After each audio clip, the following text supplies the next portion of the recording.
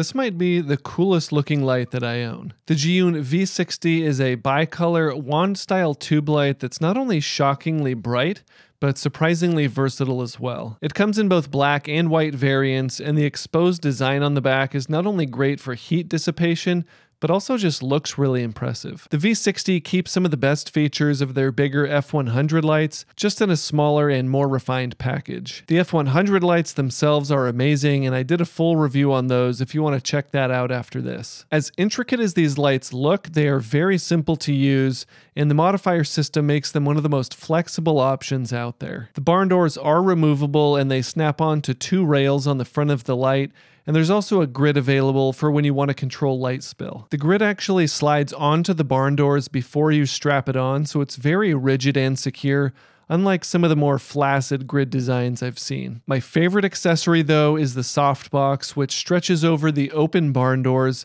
giving you much softer and more flattering light. Combined with the overall brightness of the V60, it's one of the only tube-style options out there that can legitimately be used as a key light. And thanks to its wand shape, it's one of the best handheld options for food and product photography and videography. These are 60-watt lights, which is crazy powerful for something this size, and they also have max mode, which I'll get to in a bit. With the internal battery, you'll get around 24 minutes at 100% brightness, 50 minutes at 50%, and around 2 hours at 20% brightness. Now, I know that 24-minute number might scare you, but you have to remember that most tube lights this size are only 10 or 15 watts. So those lights might run for 1 hour at 100% brightness, but the V60 is as bright as those lights when it's only set to about 20%. And when you plug the V60 into wall power or a USB-C source that supports 100 watts or more, you enable max mode. Max mode boosts the lights to 100 watts of output, which is absolutely insane,